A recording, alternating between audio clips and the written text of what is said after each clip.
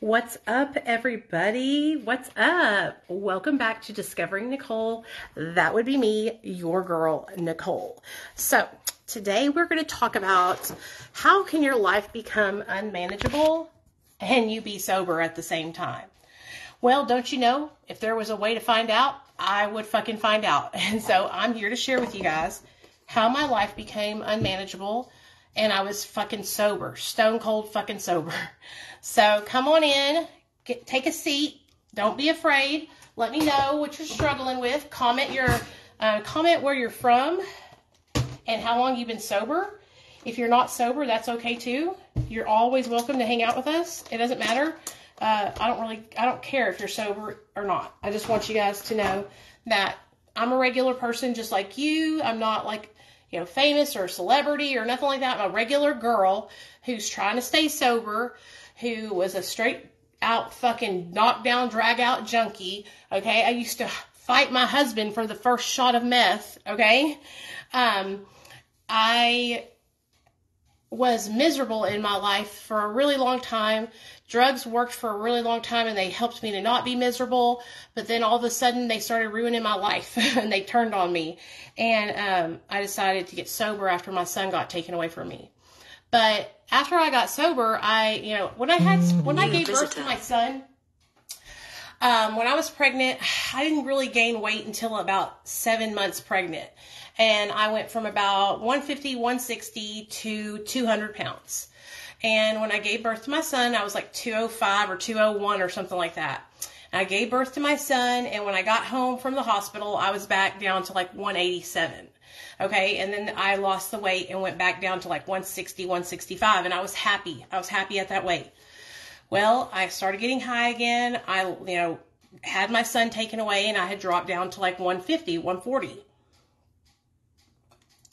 Well, I went into treatment. I fought to get my son back. I fought hard. Hey, girl, congratulations on 8 years. Hey, Libby. Hey, Bianca. And I got my son back. And when I got my son back, you guys, my main focus before I got him back was getting him back. And then my main focus after getting him back was fucking maintaining sobriety. Okay, because I had a past, okay? I had never been able to stay sober before. I always relapsed, okay? Always. And I knew this about myself, okay? So I knew that I had to fucking be real fucking serious and stay on top of myself. So that's what I did. I became obsessed with staying sober, okay? That's why I started my YouTube channel. That's why I started making videos, because I needed support from other people that were in recovery like me, doing maintenance medication, and I wanted to find other like-minded people. Well, 2015 is when I got sober. So 2015 went by, 2016 went by, and 2017, and I was gaining the normal amount of sober weight, right? I hadn't went over the deep end. I was still like a regular size. I wasn't unhealthy. I looked great, right? I looked great. Well, then the motherfucking panini hit. The pandemic hit. Okay? And they locked us down and we had to stay at home and I had to homeschool my son, right? Well, that was fucking depressing just in itself, having to be a homeschooler. Like, what the fuck? You know what I mean? I didn't sign up for that shit. And so I could not do it. I was miserable. I love my son, but no, okay? And so I was already struggling with depression. I had already went to the doctor and got put on Lexapro and Wellbutrin, which Lexapro can make you gain weight, okay? And I was struggling bad. I was depressed. I wanted to get out of my mother-in-law's house. We had been renting that house from her. I'm cleaning my brushes while I'm talking to y'all. We had been renting that house from her for 7.5 years, and I was fucking done. I was really fucking depressed. Well, when the panini hit, I just fucking blew up, dude. I started binge eating at night, okay? Now, I have been diagnosed with binge eating disorder, and I've also been diagnosed with an eating disorder, period, starving myself. I never made myself throw up. I never binged and purged, but I would restrict food when I was younger. So I've been through the ringer with eating disorders, okay? And I've been formally diagnosed by a doctor. Well, for some reason, my eating disorder flipped, and instead of restricting myself, I started to binge at night. And I would binge to the point where I would get sick from it, okay? I would binge so much at one time that I was physically ill, and I would wake up in the morning and my stomach would burn, okay? It would burn. Oh, it was awful. And when I would try to go to the bathroom in the morning, taking a dump in the morning, because I have a shit every morning, no matter what, okay? Taking a dump in the morning was just like horrible, but my stomach, man, it was just like hurting so much, right? Because I was just eating and eating and eating at night. And I knew I shouldn't be eating at night, but it wasn't registering like how unhealthy this is for me, right? What I'm doing is unhealthy. I was just doing it because it was making me feel better. It was helping me to not feel depressed is what I thought. Because as I was binging, I was getting those dopamine hits, right? Those hits of dopamine, that good feeling in your brain. And that was like, I was willing to, I don't think I was really realizing that I was doing it, but I was sacrificing so I could feel that good feeling, you know? And by the next thing I knew, it was 2021, okay? And, it was 2021, and I was traveling to see Dr. B for the first time in California, okay? And I remember being so fucking hot and sweaty in the airport and on the airplane. It was the middle of fucking July, and the airplane that I rode in, the second one, the air conditioner was out. So we had to sit by each other, sweating our balls off. Okay, I was in the middle, sweating.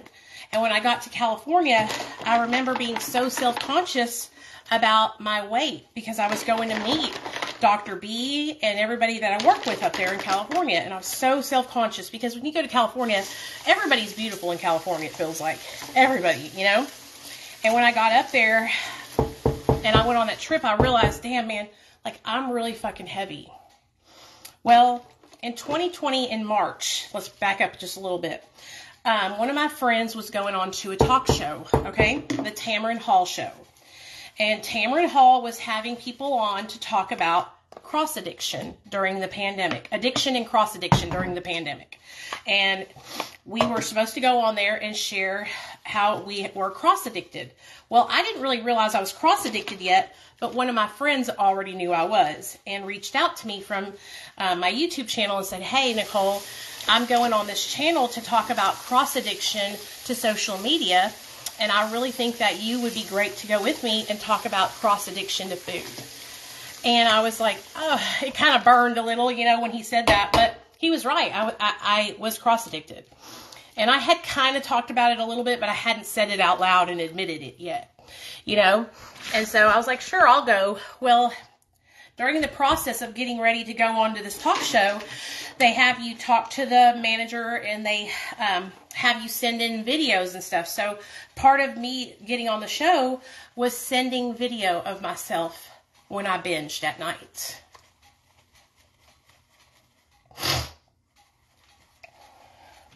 And like documenting the food that I was eating.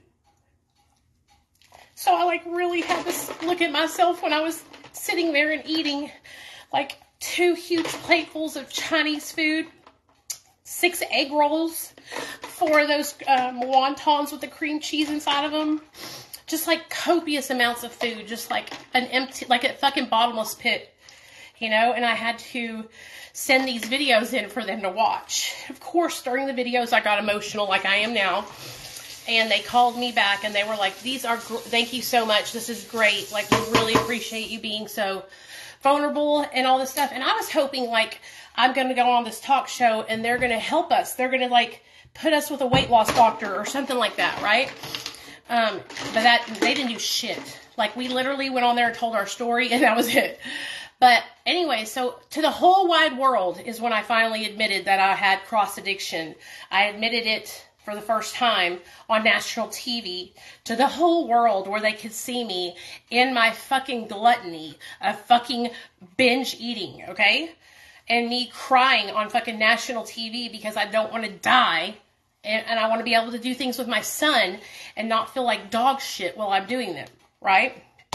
And so that's when I like really became aware of how bad it was and that I needed to get help. So I said, okay, I'm going to do this. I'm going to start working out. I'm going to start eating healthy, and I'm going to get on the right path. So I reached out to my friend Nick, and he's like super in shape. And I asked him if he would be my personal trainer, and he was like, sure. And so Nick started personally training me and working out with me. He started working me out. We would go live on YouTube together, and we would do workout routines. And I was kicking ass and taking names on my workouts, y'all. I was doing fucking burpees, squats, fucking all kinds of shit, like hardcore cardio, just really kicking ass, right? But I wasn't addressing my eating. I wasn't addressing my binging, like my obsession with eating all this food. And I was just working out, right? So I wasn't seeing any really, the only thing I was seeing happening was I was getting muscular. Like my legs were starting to get solid again because they had gotten a little jiggly and things like that. But I wasn't seeing any results. And see, one thing that happens to me is I will start something when it comes to weight. And if I don't see results right away, like I'll give up. I'll give up. Or if I see results like, within the first week, and then maybe I fuck up and binge the next morning, instead of saying I only binged one time out of this whole 30 days, let's keep it moving, let's keep on track, I will give up. I would binge and I would relapse, and instead of getting right back on track, I would say, fuck it, and I would give up. So that's what started to happen. It was I would start and I would be doing good, and then I would relapse and say, fuck it, right? Well, then Nick talked me into joining. Do y'all know that place where you go in and it's like a gym atmosphere, but it has no air conditioning inside of it, and it's like super duper hardcore. Like you lift weights, you fucking do rowing. It's hardcore. He talked me into doing that, right? I paid $250 to sign up for these fucking classes on Little Rock. And motherfuckers, I did them for 1 month. And I thought I was going to die. Okay? Die. It was fucking summertime. It was hot as fuck. Had no air conditioning in there. It was CrossFit. CrossFit. Okay? So I want you to imagine, a bitch is 235. And she's up there in the CrossFit. Like she's fucking, in shape and shit. Oh my God. It was just too much for me. I was a beginner. Hey, Annette, come on in and hang out. I was a beginner, and I needed to take it slowly, right? And so I did it. I followed through for the month, and I did it. And then I was out of there like a thief in the night. Fuck y'all. I couldn't do it. So 2020, 2021, all through 2021, I'm on YouTube, I'm on TikTok, I'm on Facebook. And around the very beginning of 2021, the end of 2020, I started to get cyberbullied and cyber stalked by a woman here on Facebook called Carol Terwilliger. She's dead now. She died like a week or two ago. And this woman started to endlessly cyberbully me, talking about my weight, talking about my teeth, talking about how I parent my child, everything she could think of. Okay? Thank you, CJ. And it was awful. And so I started to become suicidal. The winter of 2021, I wanted to kill myself. And people were jumping on the bandwagon and doing it too. I mean, it went on for over a year. These people did this to me. Just straight up cyber stalked and cyber bullied me about everything. My weight, my teeth, calling me a body broker, saying that, I'm taking advantage of addicts when I'm not even a fucking body broker and I don't even work for a rehab, which was like the craziest shit I've ever had happen to me. So I started to get super duper discouraged, and I started to get really obsessed again with my weight and feeling really ugly and feeling really just uncomfortable all the time. All the time. I felt so uncomfortable all the time. I couldn't wear any of my clothes, okay? I couldn't wear any of my jeans. Anytime I would order a t-shirt online, I would try to get it extra large, and then it would come in and it would be too tight. And I'm like, fuck that, dude. I'm not going up to a 2X, 3X. Fuck that, And I was just miserable. So I started trying different things, okay? I saw this girl on TikTok named Trashly, and she was doing this medicine called True V Boost, okay? Which is like a supplement that you get across the counter. And it worked at the beginning. It worked. It helped me with my appetite, but it stopped working after a while because my body got used to it. And so, you know, I maybe lost like 5 pounds, and then I didn't see results, and I gave up. Gave up again. And I just kept giving up. I think the like really big wake-up call was when, you know, I didn't feel comfortable getting naked to have sex with my husband. You know, I felt so ugly. I didn't want him to see me like that. I didn't want to be naked in front of my husband, man. What the fuck? You know, and I'm a fucking expeditionist in the bedroom. Like, I like to get freaky and have fun, but I couldn't even take my clothes off in front of my husband to take a shower. Okay, that's how fucking insecure I was. And, you know, what made me even more insecure was all this hate that I was getting online, and all the people that were making fun of me for being fat and calling me fat and saying I'm a fat ass. You know, like, just horrible comments, okay? Horrible comments. And then when I joined Facebook Reels, it got even that was bad. And so I was just like so insecure, and I felt so much like shit, right? And so I knew that I had to make a change, and I knew that I had become cross-addicted, and my whole life was unmanageable because of food. I was fucking sober as a judge, but my life sucked because of fucking food, dude. And I didn't know what to do. So I started thinking back to when I was younger. When I was younger and I got out of prison, I was 210 pounds when I got out of the penitentiary. Okay? And when I got out of the pen, I said, you know what? I am not going to let this weight define me. I am going to get myself back together and get myself in shape. And so I started walking every day. I would wake up in the morning. I would have one thing of oatmeal. Okay?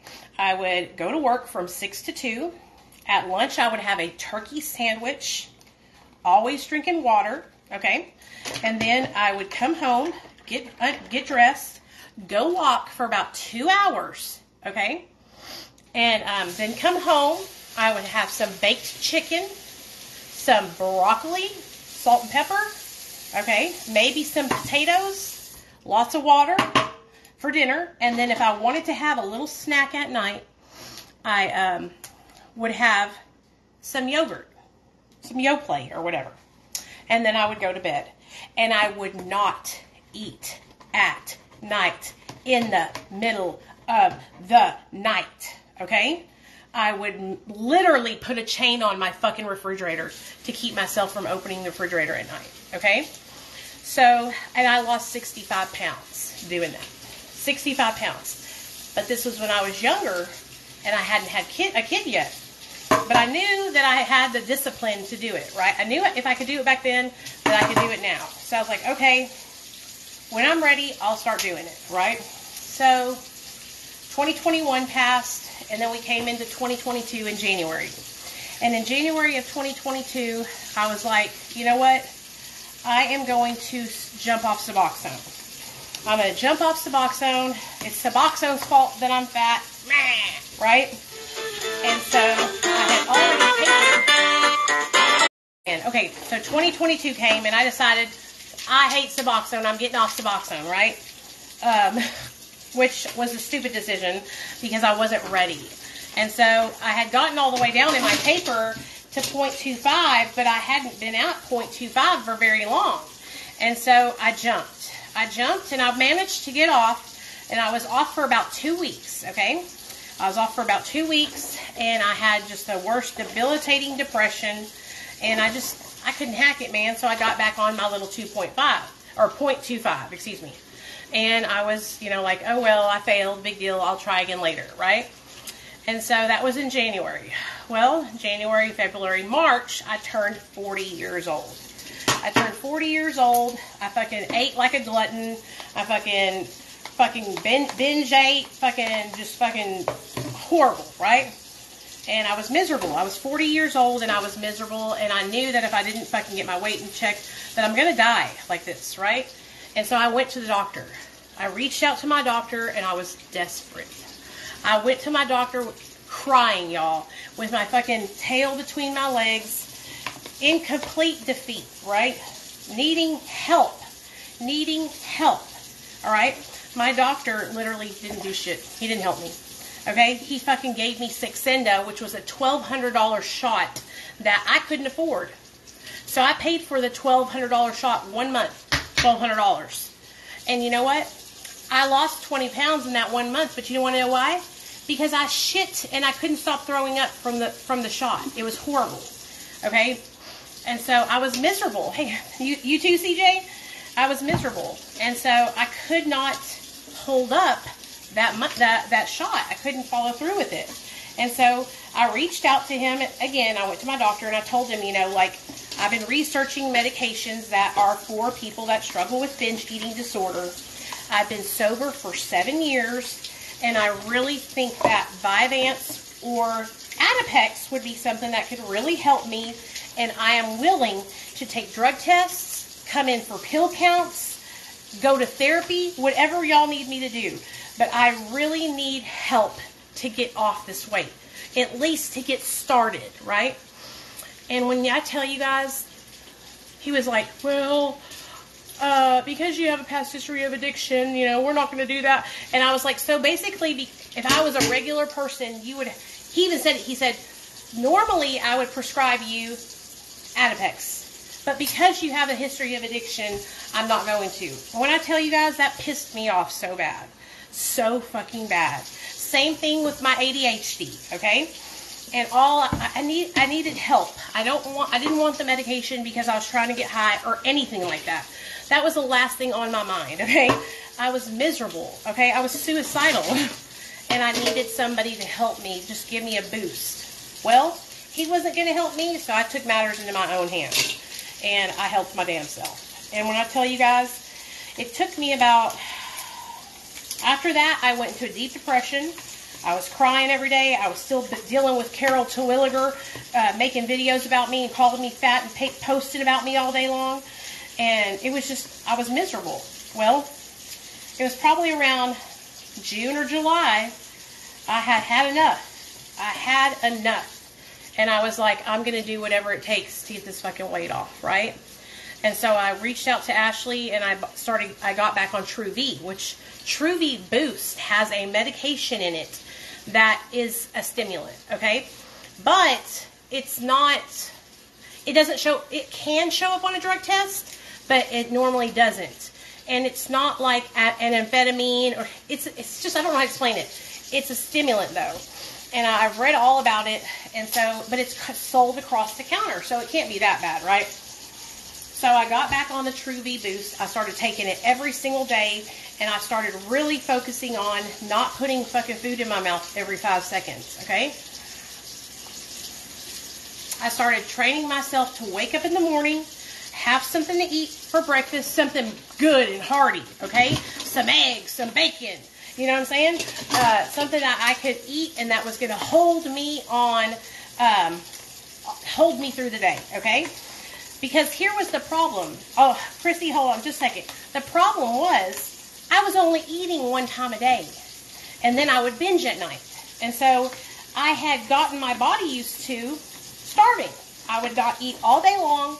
And then by like 2 or 3, I would eat dinner or eat a really big lunch and then have dinner later. And then I would wake up in the middle of the night and I would binge, right? Well, I started eating in the morning, having a light lunch, and then having a little bit of something before 7 o'clock. Before 7 o'clock at night. I would not eat after 7 o'clock. Okay? I would not eat after 7 o'clock. So, little by little, I remember the first like 1 or 2 weeks, I went from 235, I had gotten all the way up to 235. I went from 235 to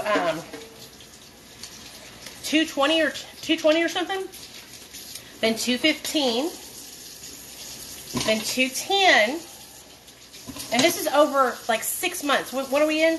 We're in November, okay? So this was July, August, September, October, November, all right? Like it didn't happen overnight. And then just probably about 2.5 months ago, I hit 210, then 207, then 205, right? But I was stuck like around 2010, like 210, I would fluctuate back and forth. And I started to get really discouraged again, right? Really discouraged. And I stopped taking the True V, and I just kept doing what I was doing on the eating tip. I haven't started working out. I haven't done anything like that. And I wasn't even walking on a regular basis, okay? And I was like, fuck it, whatever. So I started focusing on, we have to move. We started packing our stuff up. Hold on, y'all. My phone's about to die. I started packing our stuff up. I started not focusing on my weight so much and just focusing on not overeating at night, not binging. And I would have binges. I would have slips where I would binge. But the difference now is if I have a slip and I binge, guess what? I don't throw away my whole fucking 6 months worth of progress because I binged one night. If I binge one night, I say, okay, you binged. Why did you binge? Was it because you starved yourself all day and didn't eat? Was it because you're depressed and had a fight with your husband? Is it because you've been around a bunch of your trigger foods that you just like, when you're around them, like you want to eat all of the shit? Like I would go down the line and I would check myself, right? And see, why did I binge? Because there's a reason why you binge, okay? A lot of the reason why I would binge would be because of stress, getting into it with my mother-in-law, being pissed about living where I was living because I was tired of living in that 8,000 square foot house that was way too big for our family and I could not keep up with it and I was hella depressed. Or I was being cyber stalked and cyber bullied by fucking Carol Terwilliger and this other bitch named That Therapist Tanya on TikTok calling CPS on me, trying to send the law to my house, all kinds of bullshit. And those are the things that were triggering me and stressing me out. And I would eat at night, overeat, right? It was 8,000 square feet is how big that house was. It was 2 stories. And so I started to look at the reasons why I was binging to help myself to stop binging. Well, I was still stuck at that damn 210, right? Still stuck at that 210. Well, recently, my mother-in-law, she started construction on the house, which was no big deal. We were going to live upstairs, and they were supposed to just like take the carpet out downstairs and paint the downstairs. Well, she failed to tell us that they were doing the whole house. And so basically, we got pushed out of our house. We couldn't live there anymore because of the massive amount of construction that was being done on it. And we had no place to live. I hadn't even called a place or anything.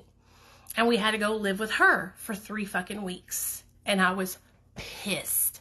I was livid. Okay? So for the last 3 weeks, I've been living up underneath my mother-in-law, who is driving me crazy. Driving me crazy. Okay? And I was miserable. All right. Well, she didn't have a scale there. So I finally got here. I got my scale out last night and I stepped on it and it said 199. They did not cause you that kind of trouble. People are pathetic. What do you mean? Are you telling me I'm pathetic, Liz? You say they did not cause you that kind of trouble. Oh, yeah, they did. That Therapist Tanya, as well as Carol, those little cronies, they called Child Protective Services on me. I have all the proof and the receipts of them talking in a group chat about me and saying that they called Child Protective Services on me. And you want to know the reasoning? One day I was on a live stream, and y'all know how when you have big boobs, if you don't have a bra on, they sweat underneath. Well, I was on a live stream and I said, oop, they're sweating, right? Oh, okay. I thought you were talking about me because I was like, I'm not lying. I have proof. And I wiped the towel underneath my bosom to get the sweat out, right? They called CPS on me for that and literally wrote in a group chat that I needed to have a safety plan, knowing that my child had been taken away from me in the past. It's okay. I misunderstood what you wrote. Knowing that. Then after doing that, and they would post about me on Carol's page. And so all these other people would come and post underneath it who didn't even know me, who would talk about sending the state police to my house because my husband is a gun collector and keeps guns in a locked up safe to where I can't even get to them, right? I mean, all kinds of bullshit that I'm honest and transparent about online, and they would try to use my own fucking shit that I share with you guys to hurt me and harm me and my family. And so these women did this to me for almost 2 years. And I literally, I reported it to the police, okay? I called a lawyer. I had a fucking consultation with a lawyer. Like, it was bad, you guys. It was bad. And so she was calling me, she was making fun of my weight a lot. And that was affecting me because then a lot of other people in the recovery community were doing the same thing to me. Other women in recovery. I couldn't believe it. But anyways, I'm still stuck at that 210, right? I'm over at my mother-in-law's house for 3 weeks. I'm pissed as hell that I have to be over there. And I'm getting all my shit packed. I'm getting us all ready. And I find us a place to move into, right? I find us a place to move into, and it's on and popping. So I get us all moved in. And like I said, I stepped on the scale last night and it said 199. And when I tell you guys, I know it's only 1 pound under 200, but I have not been able to get under 200 for years, and I have been miserable. Okay. Oh yes. And she's not the only one that was being harassed. Just horrible. Yeah, Rita, it is horrible. And, a lot, and that Carol lady, she passed away, recently. And like I said, I don't wish death on anybody, but she was a 72-year-old woman who had so much hate in her heart. She was miserable. So she's probably in a better place now, But anyway, I'm so grateful that she's not in my fucking hair no more. I was so grateful to have lost the weight to get down to this, Yes, so Carol Terwilliger. She was known in the recovery community. She thought that she was like the FBI or some shit. And what she would do was she did expose some really crooked people who were body brokers, but she also would accuse people who were not anything close to being body brokers of being body brokers like it was fact, and it wasn't. Okay, she's done it to me. She's done it to so many of us recovery people online who share our stories. But anyway,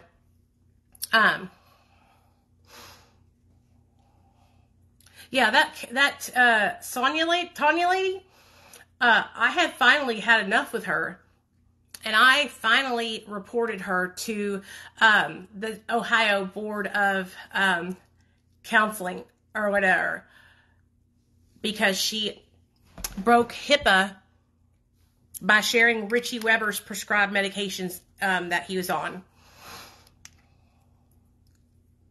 Yeah. If I was a body broker, you guys, I would not, first of all, I would not be on here. Second of all, I would be flying from coast to coast eating green eggs and toast. Third of all, I would be making some badass fucking money. I'd be making like $10,000 per person that I would put into treatment. And the thing about it is, I don't work for a treatment center. I don't work for a rehab. I work in social media marketing, and I also work with Dr. B. And Dr. B is a provider. He's a doctor. Okay, so what I do for him is I answer the phones for him. And I also work at his MAT treatment center, where I help people who are wanting to get sober. I help them get signed up to get services and get help, but they're already calling us and reaching out for help. So it's not like I'm like making them do anything, super dangerous. Well, she's dead now. So she's dead now. And that's, like I said, that's sad. Nicole, don't laugh. It's sad, y'all. It is sad. But when you hear like the fucking horrible things that this lady did to me, you would totally understand why I'm not super fucking sad that she fucking croaked, Like, she was really fucking mean to me, and she was miserable. But anyways, let's not talk about her, because this is about me and my weight loss and how hard I've worked. So, sorry guys. What I've been working on now I'm just trying on lip glosses that I have in my purse, is I've been working on what triggered me to get out of control like I did. And so I think it's really important whenever we get sober to reflect back on our addictions and figure out, like, what was it? What pushed us? Hold on, I gotta grab a pen and I want to talk to y'all about this.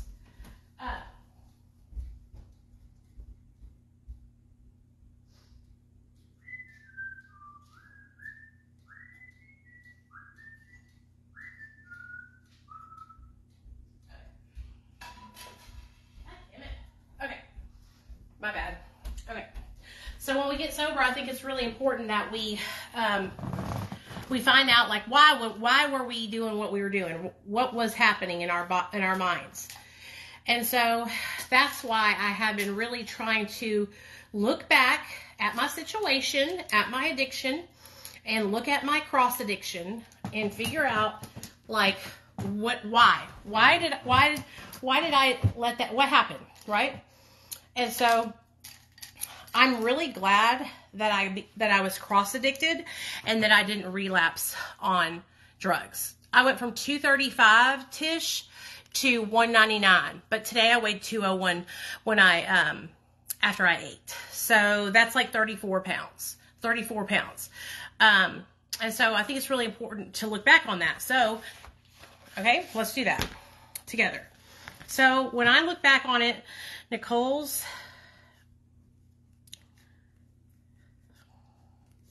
weight loss. Okay.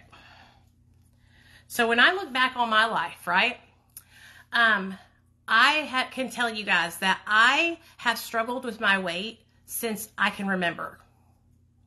As long as I can remember. Okay, I actually started like yo-yo dieting and shit around like 14 or 15 years old. Okay.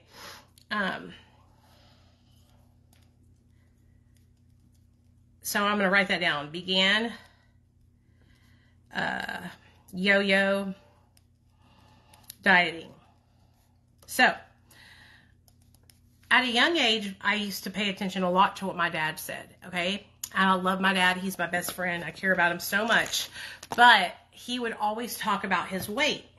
And he was obsessed with his weight, okay? Because he was a bodybuilder, okay? He worked out and wanted to maintain a good, solid physique, right? And so he would always be talking about his weight, always working out at the gym. Well, guess what Nicole started to do? I started to always look at my weight and become obsessed with my weight.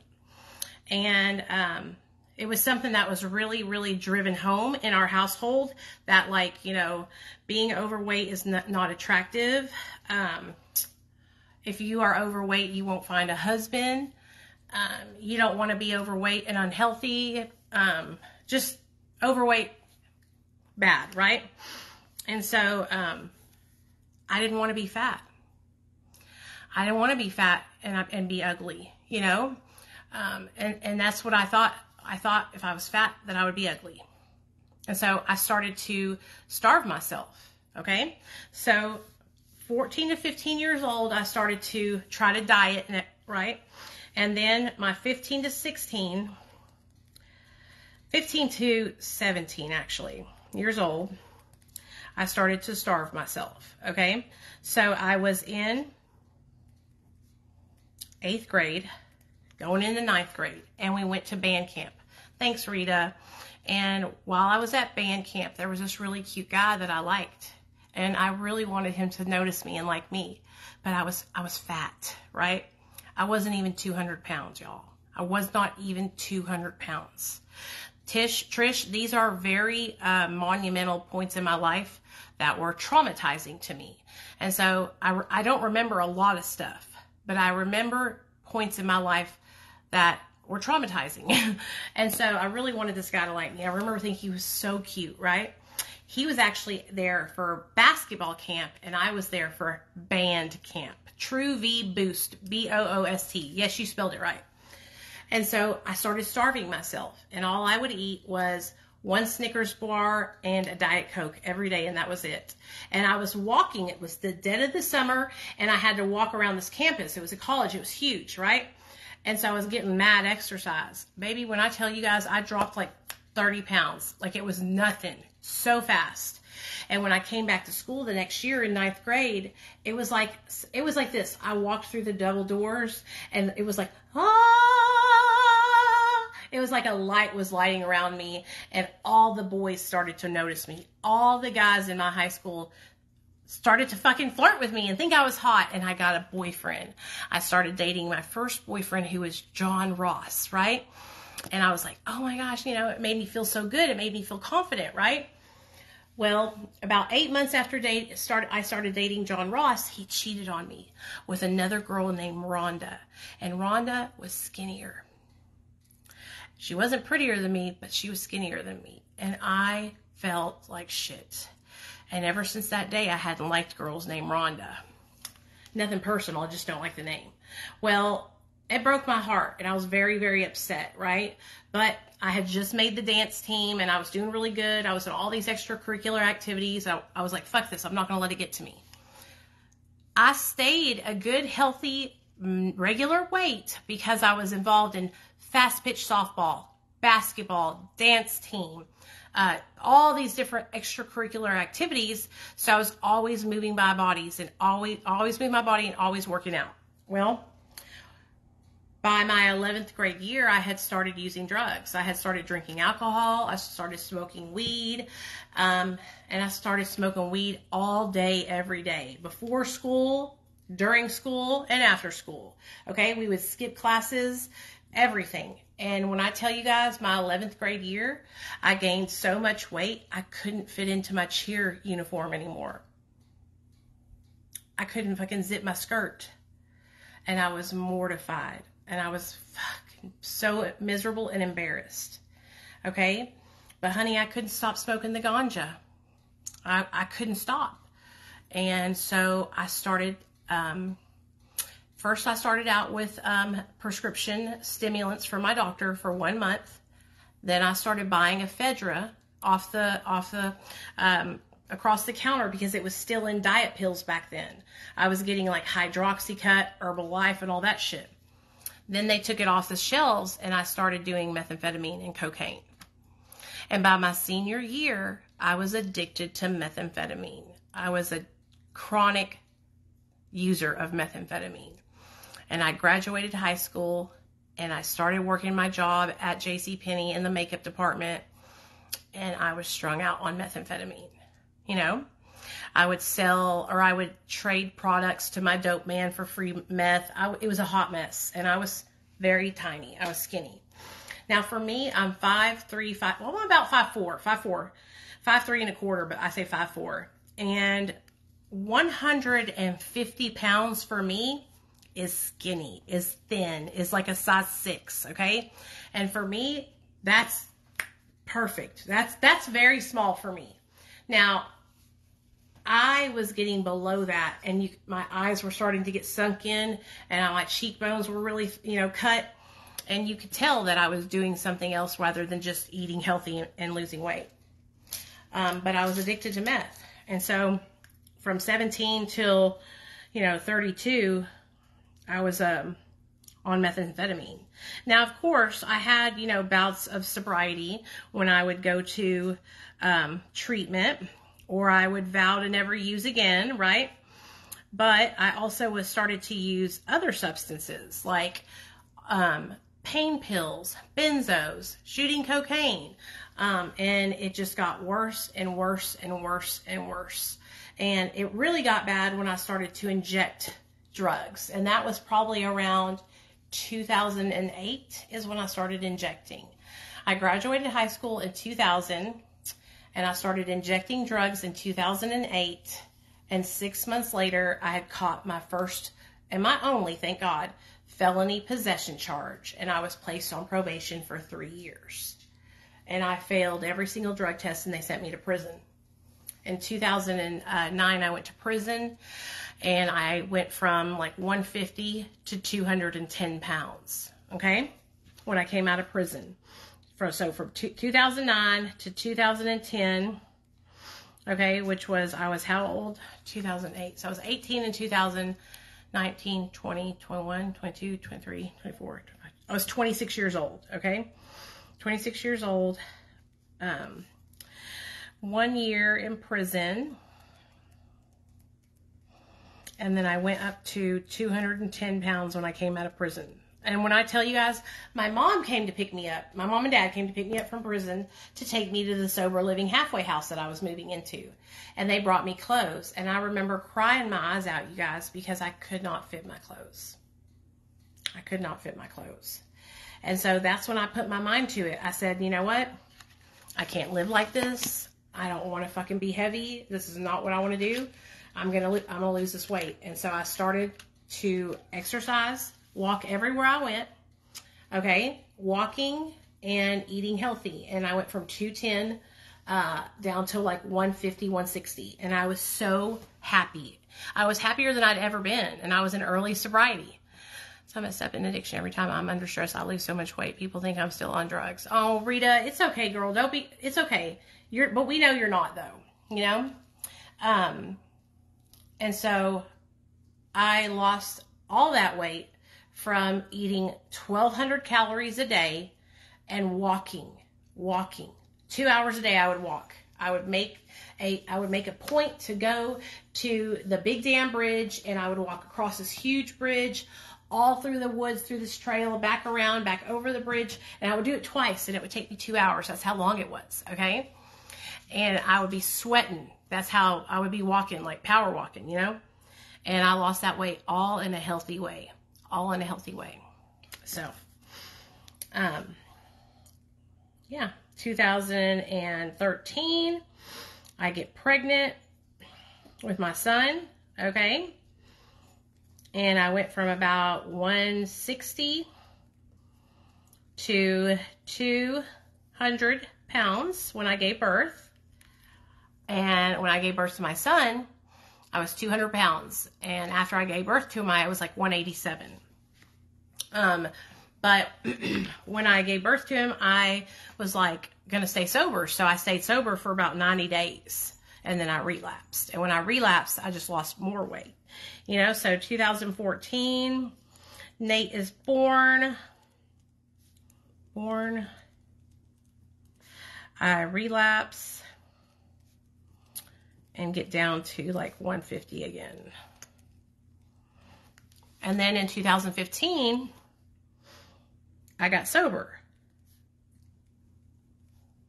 And like I said, it's totally normal to gain weight, right? To gain weight in sobriety. But this wasn't just like, my weight gain in sobriety happened the first 2 or 3 years that I was sober, right? And it was normal. It wasn't a whole bunch. It was probably like 25 pounds. Well, maybe 20 pounds altogether over this a 3 or 4 year period of time, right?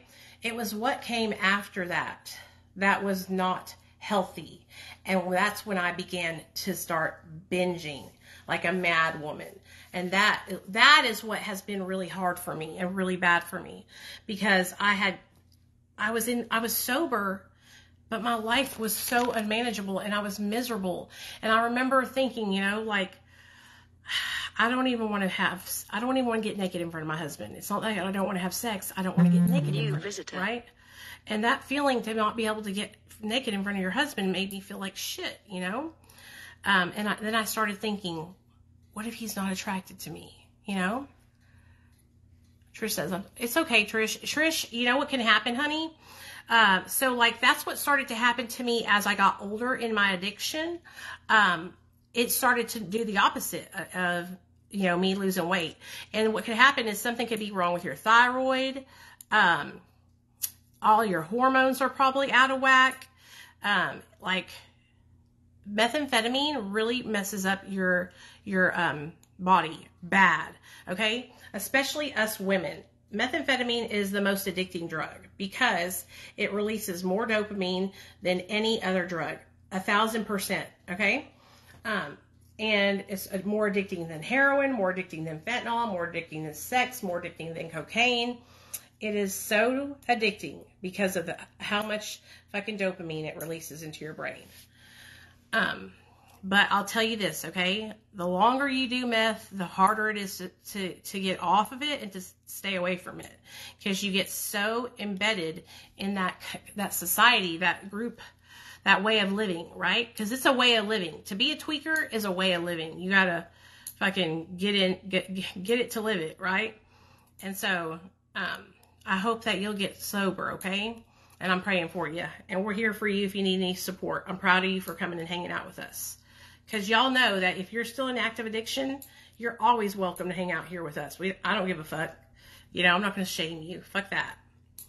But I've come on here because I really wanted to talk to you guys about cross addiction. You know, you might not become cross addicted to food like I did, but it could be spending money. You know, it could be online shopping. It could be gambling. It could be porn. It could be sex. You could get cross addicted to so many different things. And so if you're anything like me, if you become cross addicted, you become miserable and you feel it. You know that something's not right, but you can't quite put your finger on it, right? And so try to start looking at your behaviors and what you're doing, right? And why are you doing it? Why am I continuing to use meth? Trish, ask yourself that. If it's not good for me and it's not fun anymore, then why do I keep doing it? Right? Why do I keep doing this to myself? If I know that it's not good for me and I know that I don't need it and I know that I feel better when I'm not on it, why do I keep doing this, right?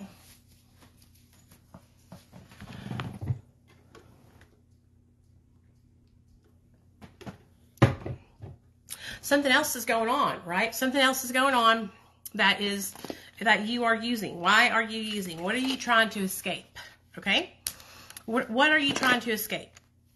What in your life is making you unhappy that you feel the need to use drugs or use methamphetamine to escape your reality? Okay?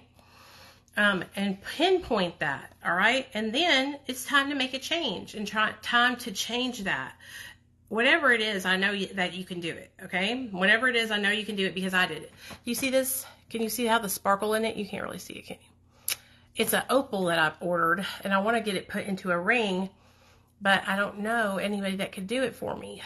It's so pretty. You guys can't really see how pretty it is because it's not showing on camera for some reason, but it's got like flashes of red and green and orange. But it's got like a gray base, you know. Oh, there you can see the flashes in it. See? Cool, huh?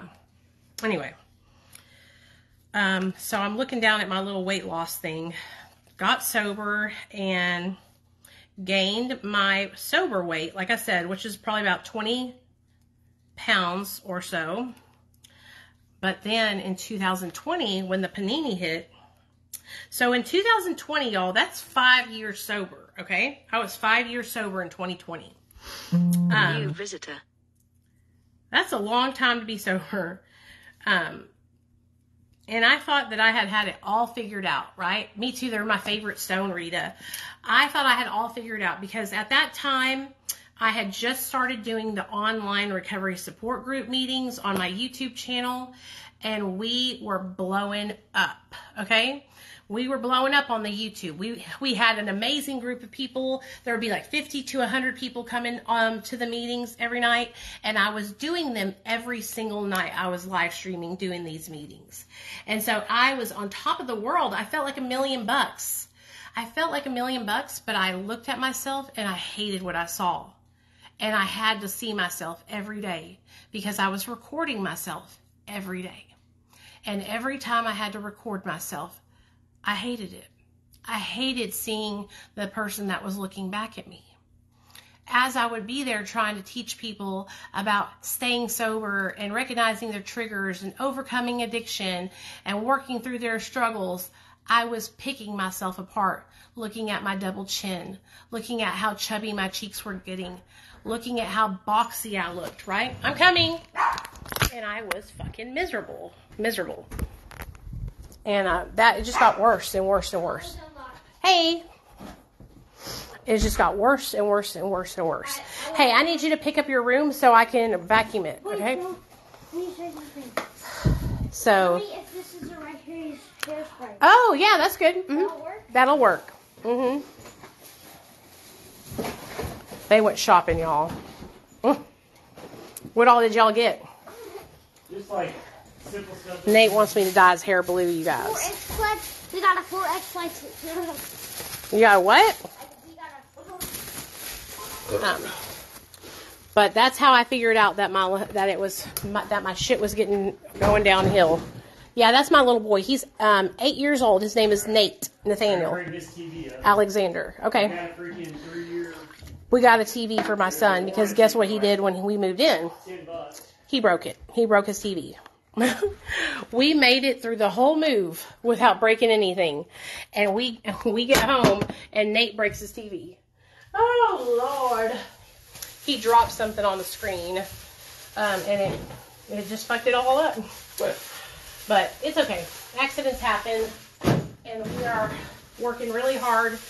And I've been saving money. So we're going to get him. He's going to get his new TV today. What kind of TV are you getting, Nate? Is it a screen TV? Nathaniel. Nate. Well, he's not listening to me. Yeah, he dropped a truck on it, you guys. And he wasn't even going to tell us. He was going to let my husband think that the moving guys did it.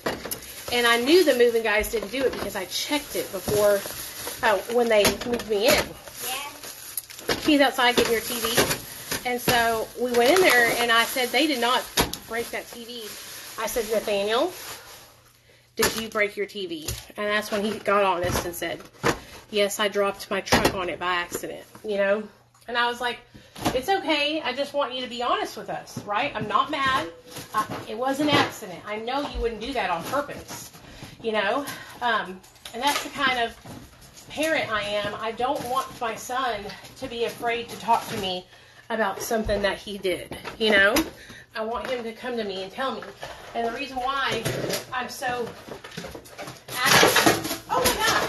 The reason why I'm so serious about that is because when I was a little girl, I felt like I couldn't talk to my mom and dad. Oh, Mom. You know? What, buddy? This hair dye comes with the bleach. Yeah. I don't know So how to can do you that. put it on my hair? Yeah, do not touch it, Nate. We have to do that together. So you hold on a second. Okay, I'm going to have to have your dad put that back the way I need it to be. Yes, he told me the truth. And I didn't make a big deal out of it, and I didn't get mad at him because, like I said, when I was a little girl, I felt like I couldn't tell my parents anything because when I would, my dad would get so mad, you know? He would blow up. And that is not healthy. That don't help nobody. And it definitely doesn't help your kids to feel like they can come to you and tell you anything. And that's the kind of relationship that I'm trying to create with my son, is that he can come to me and his daddy and talk to us about anything. We're not going to be mad. We might be disappointed, but we're not going to get mad. And nothing could ever make us not love him. So, what do y'all think about that? Was that good parenting or what? What are you doing, buddy? I'm boxing. Okay, don't make a mess because I just vacuumed, son. Okay? Now you're getting me. Now I'm getting a little upset with you. I'm not. Okay, put it up, please. I see you. Put it up. Can you show them the boxing? He's box man. Oh.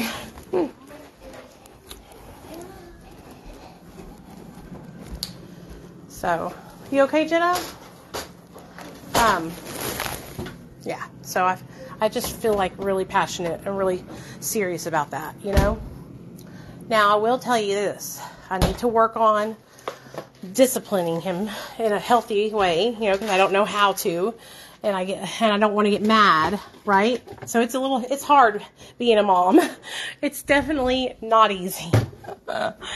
You know what I mean? Thanks, CJ. I appreciate the compliment. We really do. It means a lot to us.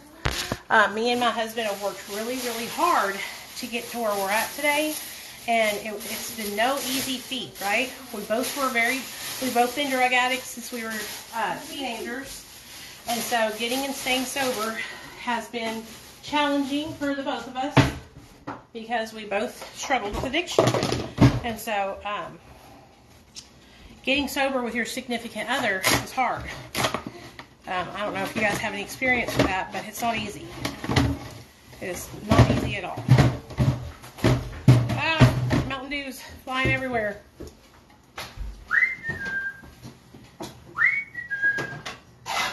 Nate in his room.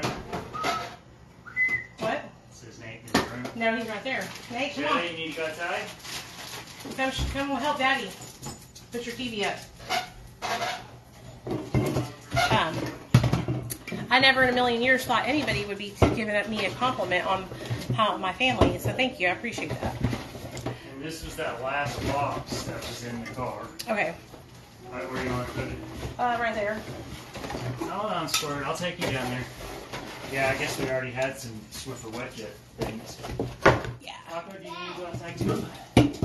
Yeah. I'm in the box. But are any of you guys struggling with your weight? In the If box. you are, Yeah, look. tell me about it. You gonna put your jacket on and come downstairs while I let the dog out? Yeah. Taco, you coming? You gonna go pee-pee? That one. Yeah. Hey, that's right, Trish. You're welcome, girl. That's exactly why I make my videos. So I'm not trying to be like some fucking guru. I'm not trying to be a know-it-all or anything like that. I'm just trying to show people that if I can do it, they can do it. You know what I mean? My birth CD. You know, if I can do it, they can do it. Hey, Maria, what's up, girl? Right, Nate? Huh? If I can do it, they can do it, can't they? And my son knows that about my addiction because I've talked to him about it. And he knows that I'm in recovery. And he knows that he got taken away from me when he was little. But I got him back. And I fought tooth and nail to get him back because he was so important to me. And I made some mistakes when he was in my belly. But I'm not doing that anymore. And I will forever, ever, ever, ever, ever be working on forgiving myself for that. You know? But my little boy helps me stay sober. He helps me stay accountable. Shoot, he fucking reminds me to go live sometimes. For some support, I really need. Okay, girl, I'll reach out. I have to go through my messages, okay? Because a lot of y'all's messages go to spam. So what I do in the evening is I go through all my messages. So I'll find it. Okay, if you want to talk about it, you can put it in the comments. Nobody's going to judge you here. Yeah, abusive relationships, I've been there. I totally understand, and I'm glad that you got out of that situation. Good job. Okay, that's the best thing you can do is just get out of that situation. I will tell you this, when I got out of the abusive relationship that I was in for 6 years, I cried every single night for a year, okay? Even though this dude beat my ass, I cried because I fucking was broken, and I thought that I deserved it. I thought that I couldn't do any better than what I was doing, and that I was always gonna, you know, be nothing, because he had brainwashed me into believing that. So, and look at me now. I got a man that don't lay a hand on me. I got a beautiful son. I got a nice life. I get to help people all day, and so it is possible to turn it around. You know? Yeah, he used to bounce my fucking head off the damn concrete. One time he beat my ass so hard, or beat me so bad, that I had a concussion that was so severe that when I would stand up, I would fall down like timber, like a tree. Okay? And I left the house because I had to go to work at McDonald's at night from 11 p.m. to 7 in the morning. And I went to my parents' house, and they answered the door, and my mom said I looked like a fucking alien because my head was swollen so bad. I looked like a fucking alien. And that motherfucker did not give a damn. He could have killed me. He has me believing. Oh. Girl, I hit this dude back too, not my husband. I hit that dude back too, because he fucking pushed me to my limits, you know? And then when I would hit him, he would try to act like I was fucking the bad person. I was the psycho, you know? He would make me believe that put my keys somewhere else because I would be looking for my car keys. He's gaslighting you. He's gaslighting you, okay? He's gaslighting you. So don't fuck. I'm telling you, man, these motherfuckers nowadays are even more crazier, okay? Because of all the shit that's going on in the world. And I see it all the time. I watch true crime where these boyfriends, they kill their girlfriends or wives or whatever. It's horrible. So good for you. And you know what? The guy who I finally got away from, his ass is dead. His ass is dead. He got killed in a drunk driving accident. And my dad, I remember calling my dad and telling him that he died. And my dad was like, I've been waiting for it to happen. You know? But it's crazy, you know? Like, he fucking tortured me for 6 years of my life. You know? He made me feel like so horrible. Like the lowest form of low. And all I did was help him. I bought him a new car. I helped him pay off his fines and fees because he was on probation. Okay, like I helped him, dude. I rescued that dude from the gutter. From the gutter, okay? He had nothing. All right, when I met him, he was homeless, okay? He was homeless. And I helped him.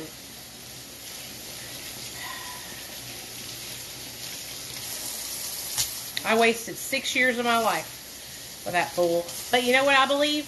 I believe that God put me in all these positions, right? All these different things that I wasted my life doing so I would have this personal lived experience and I could help other people.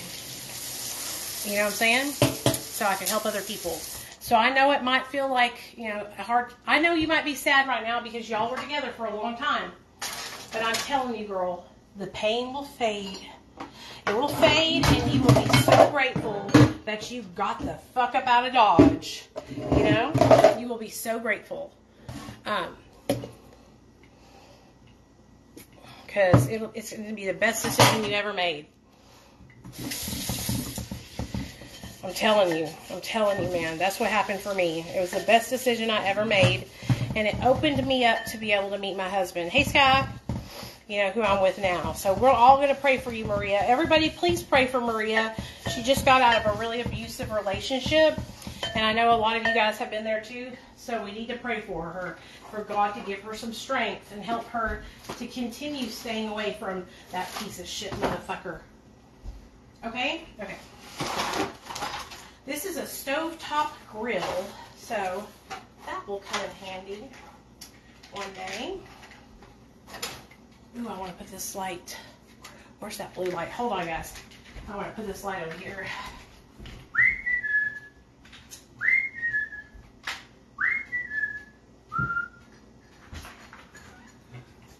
We're going to have to get some leashes. Why?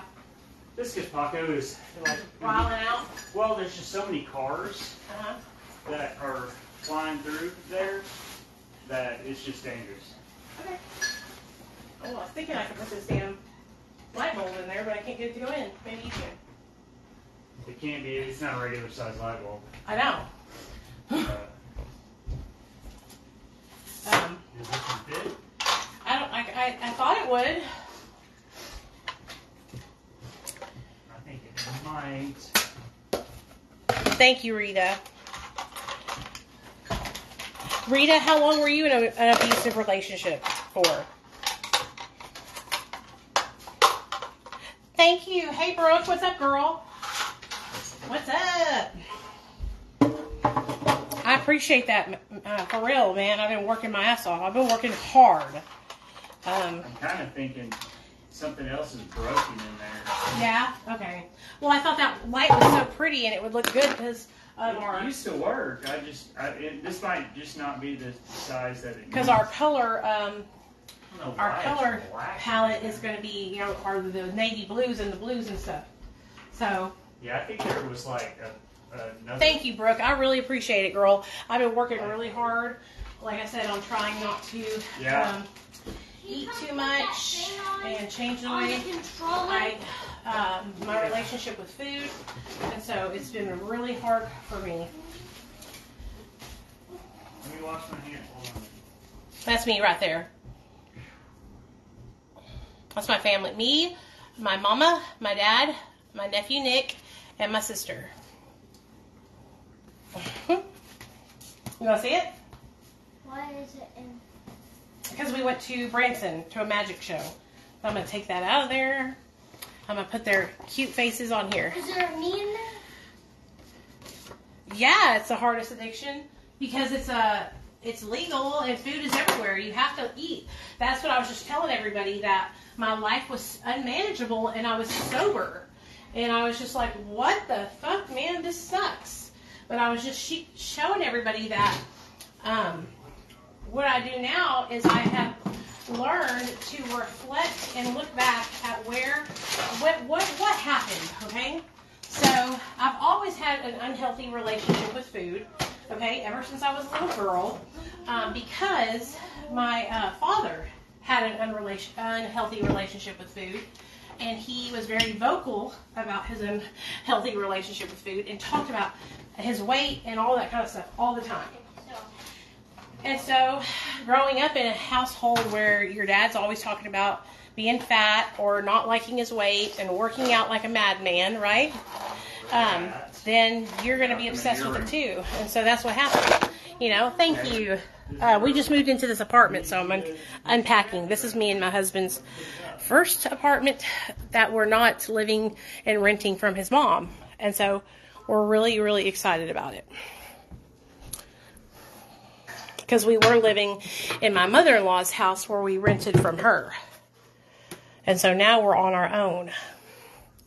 Hey, tell me if you can hear my car beep. Yeah. Okay. And we're on the 3rd floor, which is hardcore, but we are making it. So that's why I'm unpacking while I talk to y'all.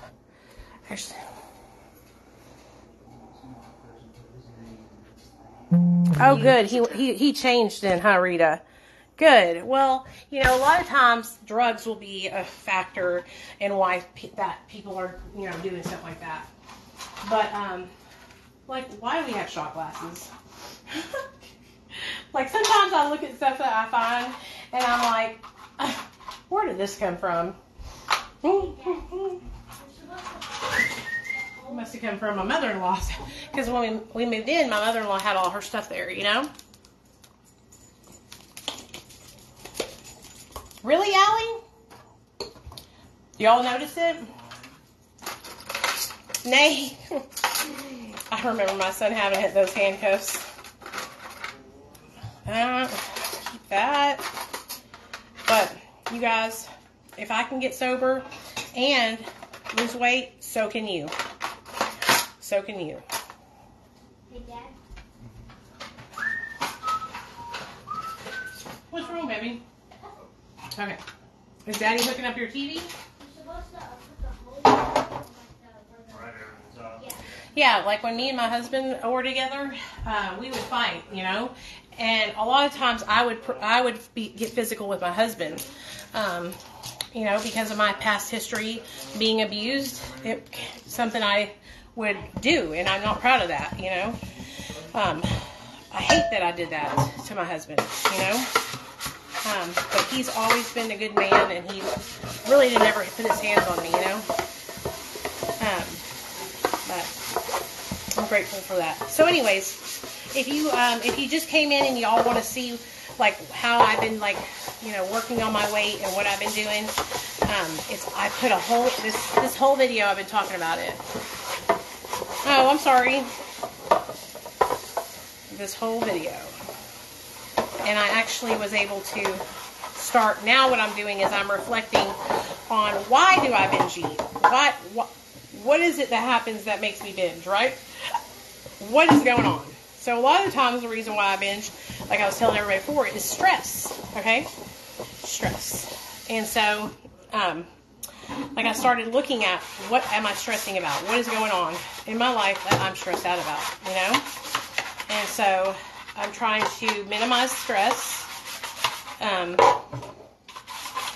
minimize like trigger foods that I will just like eat mindlessly, right? So one of the things that my husband, he doesn't mean to, but he loves to get like unhealthy snacks, like oatmeal cream pies and, you know, all the Zuzus and Wham Whams, okay? And for me, I will aimlessly, like, eat those. And so I have to be very mindful and not just aimlessly eat those little snacks and stuff that he'll get. I also make sure that I'm eating 3 meals a day now. What else? I'm just really mindful of how much food I put in my mouth now. I was just like not even counting calories. And you know, the older you get, you guys, it just is what it is. But like we can't eat like we used to, okay? I used to put some fucking food away, dude, and I was fine. But now that I'm older, my body doesn't burn it off like it used to, you know? And so, I can't just eat like that anymore. It sucks because I love to eat. I know, right? It is very hard. Our men just don't get it. Because they don't have to worry about that kind of stuff. My husband, he just loses weight. He's just thin naturally. Naturally thin. He's never had... The only time my husband was heavy was when he was on methadone. And it was because... And he wasn't really like heavy as in fat. He was just chunkier than he is now. When he was on methadone, he would wake up in the middle of the night and eat sweets. And so... That's why he was heavy on methadone. But other than that, he's always been skinny. Little turd knocker.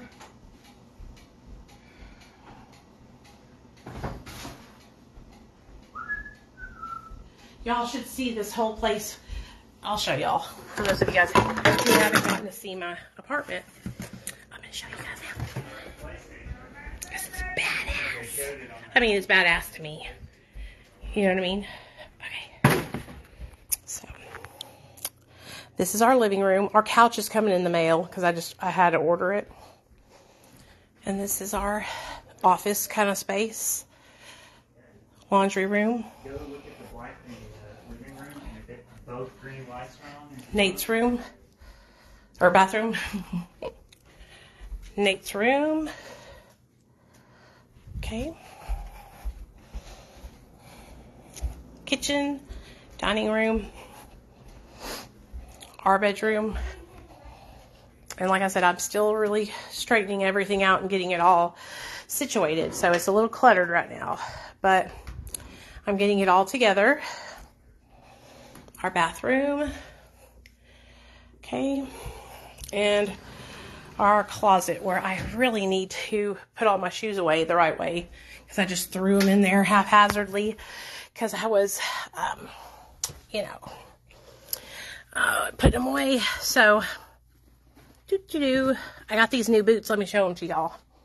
I haven't worn them yet. They're super cute. They're Doc Martens. Oh. See? I buy everything off Poshmark. That's super expensive. So that way, I don't have to pay full price for it, you know? I'm selling these boots if y'all know anybody that wants them. Okay, they're nice boots. I'm just not a cowboy boot person. So, thank you, Lauren. I appreciate that. Thank you. Thank you, Rita. It really... Is it a big apartment? I don't know what normal apartments are, you know. But it's so much smaller than the home that we lived in because our house was huge. Huge! Like way too big. And so it's a big change going from such a big house, you know, but I love it. I love it. The cowboy boots are, and I'm selling them for like $40, y'all. I paid like 100 and something for them, and that I've only worn them like twice. They're size 9. They're super cute. I just don't wear them, you know what I mean? Also, these Converse, if anybody knows somebody that wears a size 9, women's 9. Because those are high top Converse, and I just don't wear those either. Thank you, Julie. I appreciate that. Really, I do. I appreciate your compliment. My husband took up all the damn fucking closet, dude. Y'all should see this shit. He took up the whole damn closet. Okay. Okay, Allie. Like, how am I supposed to live like this? You took up the whole damn closet, motherfucker. I got all my purses in here. So y'all know how I like to collect purses. Okay. Oh, these are my brand new fucking New Balances. And the Converse. Okay, gotcha. Yeah, those Converse, I'll sell them to you for like $15. They're brand new. Like, look at... They're cute. I just don't wear them. I need to wash these New Balances. They're my pink New Balances. Okay. And then I got my Chacos, which I love these. These, I'll wear these for the rest of my life. They're so comfortable and they're so easy to wear during the summertime. And then these babies are my Birkenstocks. So I have been wanting Birkenstocks for years, y'all. Years and years and years. And I just couldn't afford them, right? Couldn't afford them. Because I was, first getting sober and just didn't have the money. So you know what I did? I went on to Poshmark, and instead of paying $110, I paid $40 for brand new Birkenstocks. So that's the way to go. I love this purse. So I got this purse from Poshmark. It's leather, $35. Love it. Love it.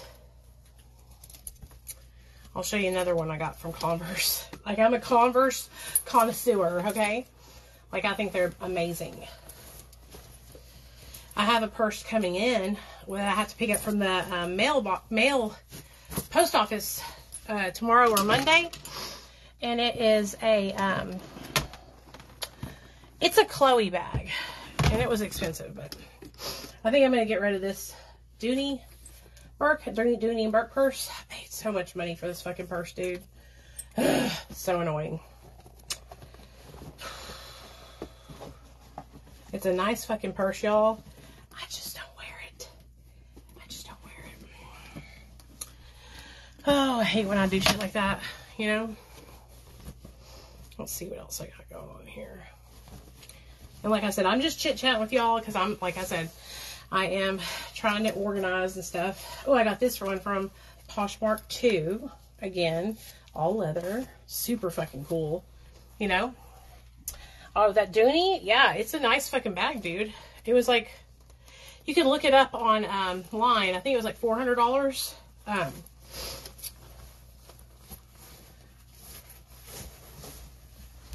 It was expensive.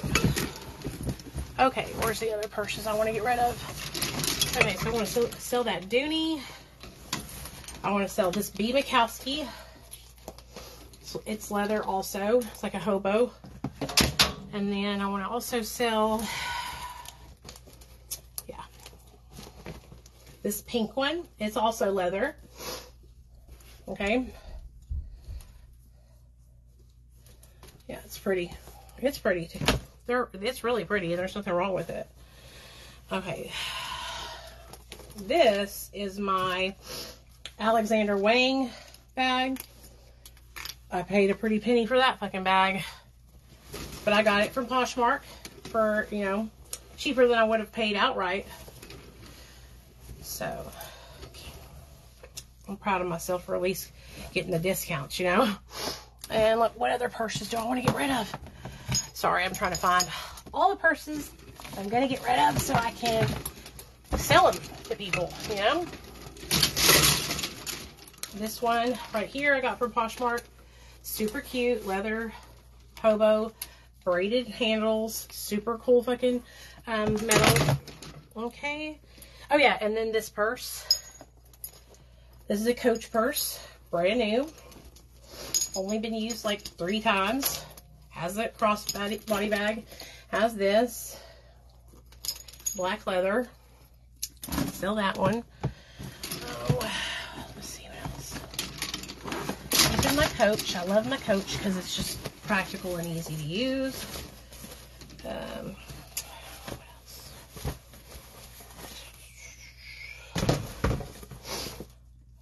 Look how old. Do you see how old this is? This is the Dooney and Burke old school. Old.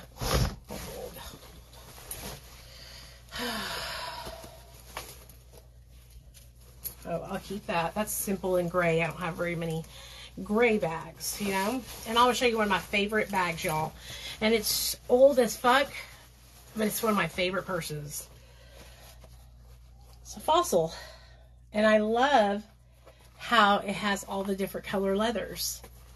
And it was one of my first like nice bags, and I'll probably never get rid of it because I just love it that much. Okay.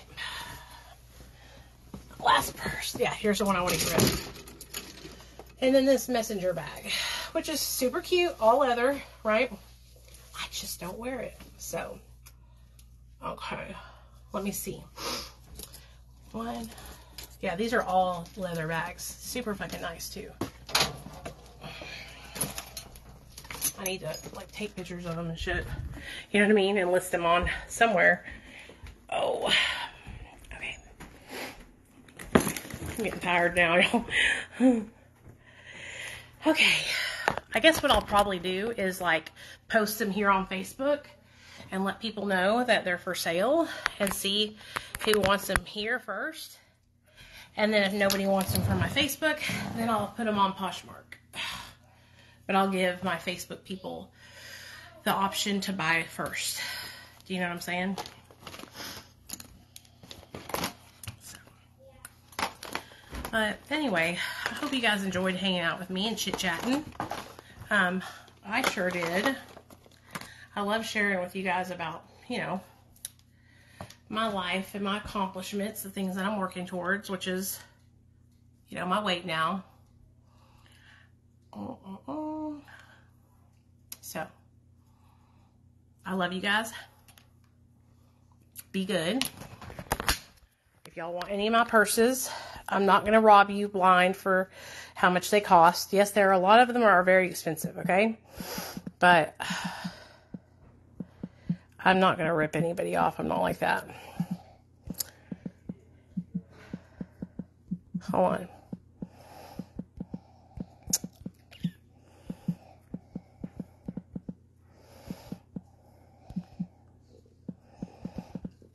Okay. There's my fucking YouTube channel. Okay. Yeah, so like that one purse that was like $400, I'll probably sell it for like $150. Okay. This pink purse, $25, all leather. This cream colored purse, $15, all leather.